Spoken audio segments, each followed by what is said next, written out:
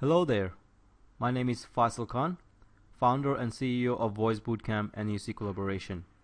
I would like to welcome you to our new series of study guide designed for those who are preparing for CCIE collaboration exam.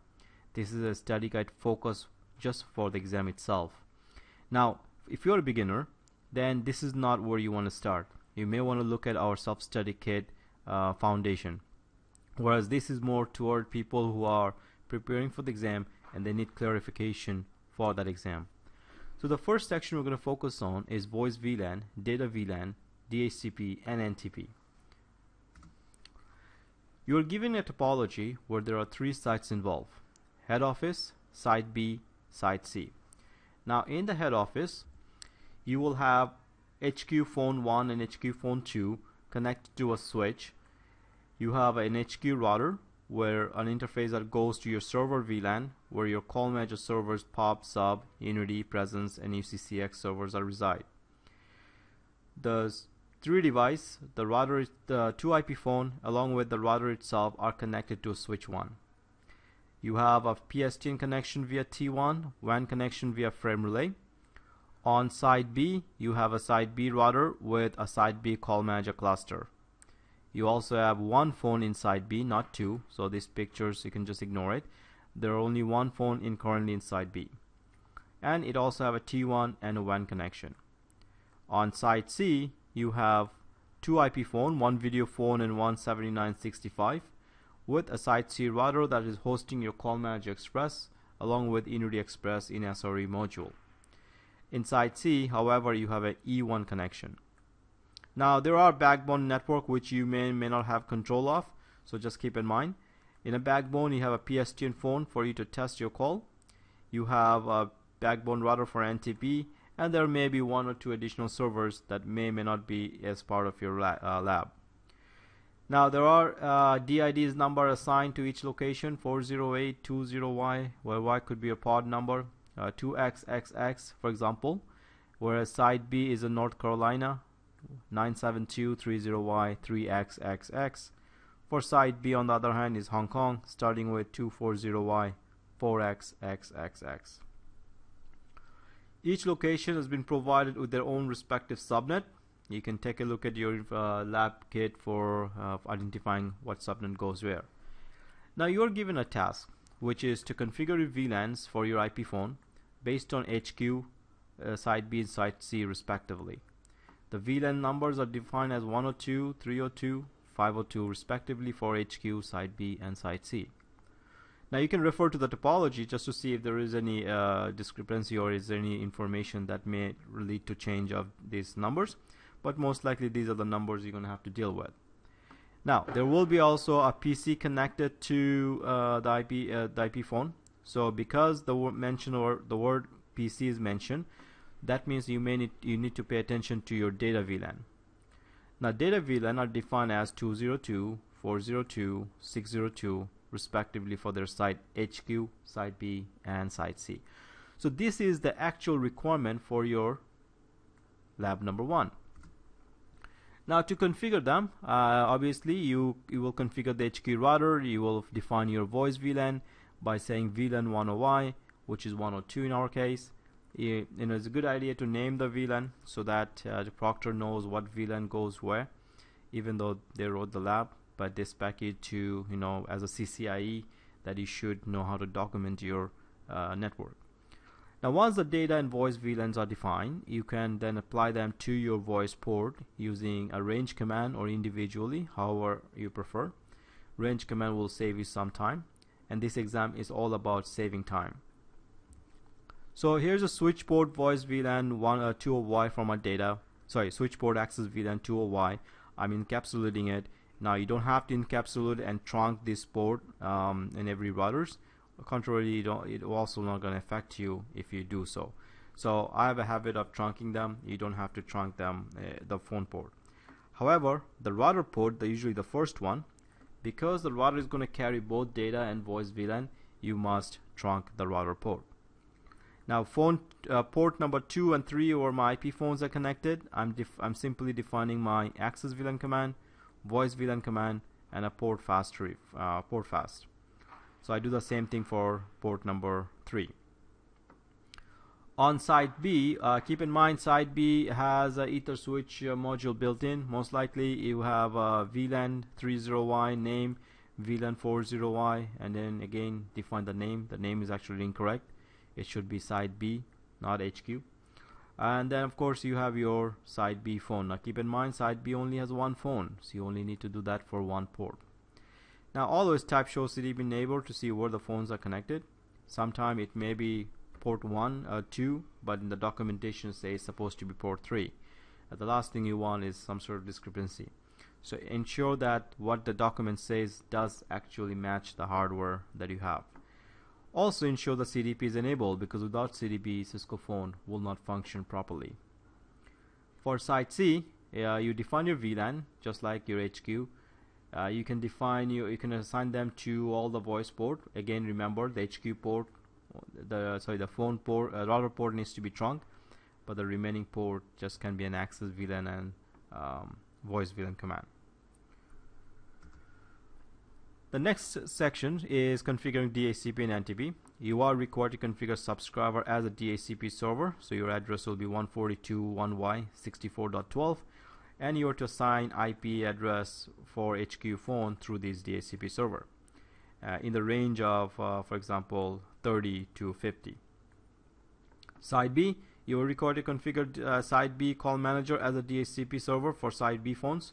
Again, it should be in that range, 30 to 50. So on the call manager side in HQ, you will go to publisher, go to system menu, select the DHCP server, and add a new. Now obviously we're going to select site B, HQ site, but subscriber as our DHCP server address. Now keep in mind, if your IP phone does not get an IP address from DHCP server and you have verified every configuration seems to be fine, then you may have to disable the CSA from the publisher or subscriber server. Once the DHCP server is added, the next step is to define the DHCP subnet, which in returns basically where you create a subnet for HQ phone. You define the range of address, subnet address, starting range, end range. Make sure you define your default gateway, and again keep in mind, if the default gateway address does not match the subnet itself, your phone may not be able to get to the call manager. Sometime it might get the IP address, but it may not get to the call manager because default gateway is wrong. Subnet mask is very important, so make sure you put the correct subnet mask. Now the primary TFTP option. Now you're supposed to have a subscriber as a primary, though this is supposed to be .12 and this is supposed to be .11. I kind of have a reverse. So you can go ahead and make sure that .12 is the first choice, primary, and .11 is your secondary. On the HQ router, where the IP phones are connected, the voice VLAN, make sure the IP helper address is configured properly. If the IP address is not there, then obviously your IP phone will not be able to communicate with the DHCP server. Now, if you are facing a problem of IP phone not getting an IP address, my suggestion, either through practice or in the exam, is to configure local DHCP on the router, remove the IP helper address, and see if the IP phone gets an IP address. You can type the command debug show IP DHCP binding. If your IP phone gets all those details and the IP address, that means there is some problem with your call manager, not the router or the VLAN configuration. But after creating a local DHCP and you still see the phone does not get an IP address, then there is a possibility that you may have VLAN mismatch or some other misconfiguration on the router, on the switches itself. Sometime you may need to reset the phone configuration for the VLAN to work. So this is something that you have to do on the HQ router. Now you do the same thing for site B, but the site B, you gotta add a DHCP server in site B. Again, if you believe that site B server is the problem where it's not assigning an IP address, then disable the CSA. To disable CSA, you SSH to the call manager server using a PuTTY, then type utils CSA disable. and then of course you have to restart the server. Here's an example of so there's a command, util system restart. This is a command, this is to add a scope for site B, same information from 30 to 50. Make sure default gateway is set and make sure option 150 is defined. Now keep in mind site B does not have subscriber, so there is no subscriber IP address to deal with. Now IP helper address for site B should go on the voice VLAN interface because that is the ether switch module. You can put the IP address on your IP interface VLAN 30Y or 302, where you define the IP helper address pointing to the call manager IP. On site C is a call manager express. You are expected to get configure the Cisco 2921 as an iOS DHCP server, where it should assign an address from this range right here. So in order to define a range, what we have to do is exclude IP address that are outside the range. So for example, I'm excluding from 1 to 29, so first 29 address, and from 51 to 254. So what I really have is from 30 to 50. And then create a scope where you define the network that you want to address, subnet, option 150, that is the IP address of your call manager express in our lab, and then of course last but not the least, default router for the IP phones, which is acting as default gateway. So this information should be correct. Again, once this is done, you should see your IP phone start to get IP address from the router. You are required to configure NTP on call HQ router, call manager, site B call manager, R1, R2 and R3 routers to synchronize their local clock with the backbone NTP server. The backbone NTP server is running in a coordinated use universal time zone. So here's an example. You can type clock time zone PST -8 to define the time zone for HQ, define the source loopback address, and define the IP address of the NTP server. Slightly different than what you have in the previous slide. Now you may have to configure summer time in time zone, for example PDT. So you can take a look at how to configure a time zone in summertime, or daylight saving. For site B is a central time zone -6, source address source from the loopback, and again the NTP server address. For site C, which is Hong Kong, +8 loopback, and define the NTP source address. Sorry, the server address. Now on the call manager side, you go to the OS administration, go to the NTP, I believe settings, then NTP server.